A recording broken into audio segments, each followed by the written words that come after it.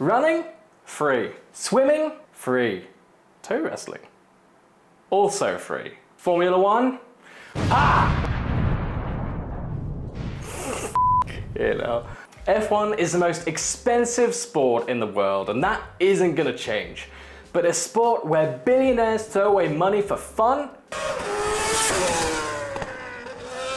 How do the little guys even have a chance at winning?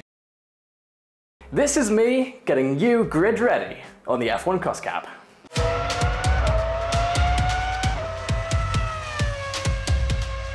F1 has always been about paying to win. It's like the ultimate microtransactions playground. It's like if Sony got a hold of Gran Turismo. Oh my god. In 2019, Mercedes spent almost 400 million of the King's pounds on making sure they won the season. Ferrari spent 371 million, Red Bull 357 million. But a couple of years later, in 2021, it was a huge change of story.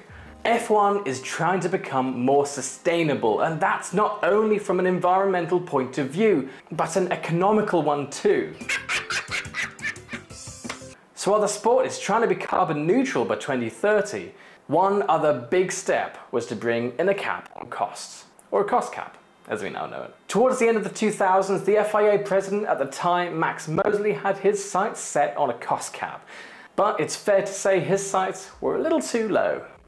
He lobbied for a cap of just $50 million, and this was quickly quashed by the bigger teams who thought they'd lose their competitiveness and, let's face it, weren't worrying about money. I'm really rich. I'll show you that in a second. These guys were the biggest in the business. If it meant that they weren't going to be competing with little Timmy and a small team of engineers working out of a shed, that didn't bother them in the slightest. Mosley left in 2009, and it wasn't until almost 10 years later that the subject was brought up again. To be frank, around the end of the 2010s, even the bigger teams were feeling under pressure to spend more and more. They each needed to win, but if Mercedes was spending more, Red Bull had to, and then Ferrari had to spend more, and Aston Martin was catching up, and it just had to stop. So eventually there was a collective sigh of relief as F1 introduced the idea of a $175 million cost cap for 2020. Yeah, boy. A financial lockdown, bigger than anything we'd ever seen, turned into a literal lockdown as COVID dominated headlines. And this ruined everything. The season was postponed because of the virus, and because of this, it only lasted 17 races. The next year, in 2021, the figure fell to just $145 million, with it being planned to fall $5 million each year for the next 2 years after that. But what is this cap anyway? Simply put, it's a monetary limit that each team can spend on their F1 season. Some teams like Mercedes, Red Bull, etc. have mega budgets. They have money literally falling out of their arse, making it hard for the not so big spenders to catch up on the track. This cap, it's all about leveling that playing field, making sure that there are enough cars on the grid and making sure that the fastest sprockets don't come from the deepest pockets. So what goes under this cap? Pretty much everything. All the parts on the car, everything needed to run the car, the majority of the team's personnel, garage equipment, spare parts, transport costs, and basically everything in between. It's actually easier to tell you what's not included in the cap.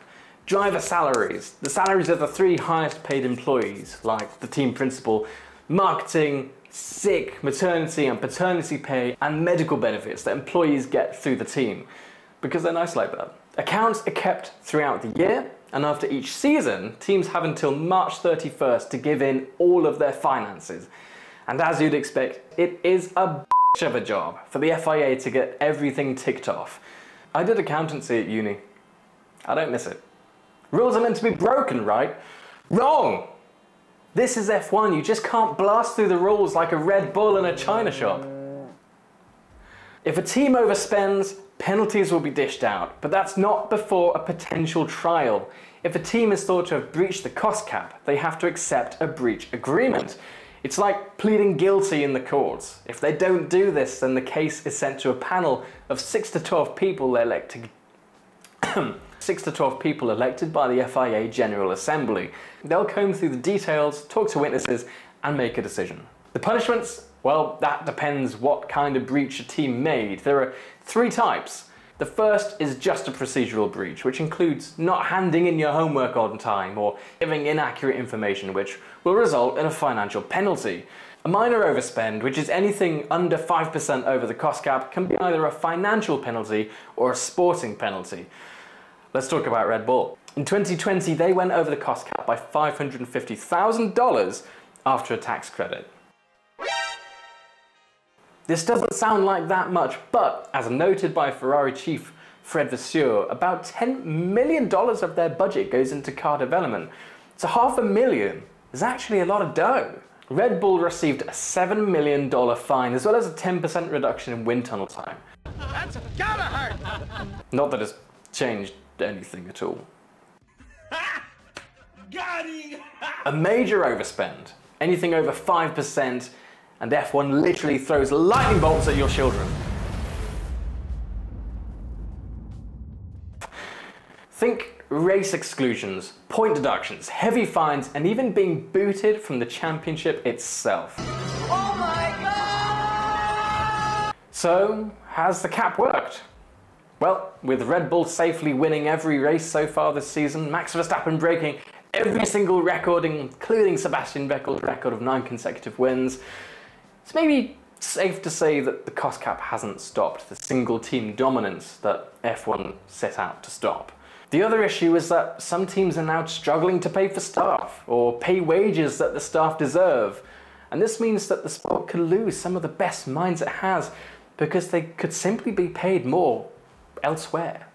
But the most important issue is how complicated it is.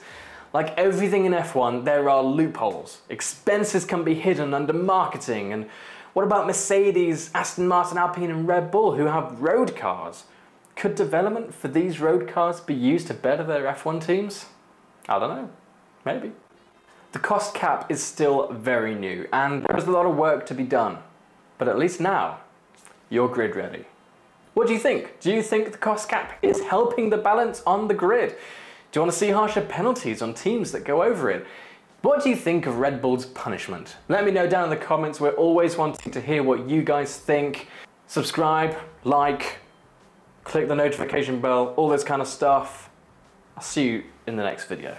Oh, I'm Alex, by the way. You can follow me on Instagram and Twitter at AlexDoesF1. I post sometimes.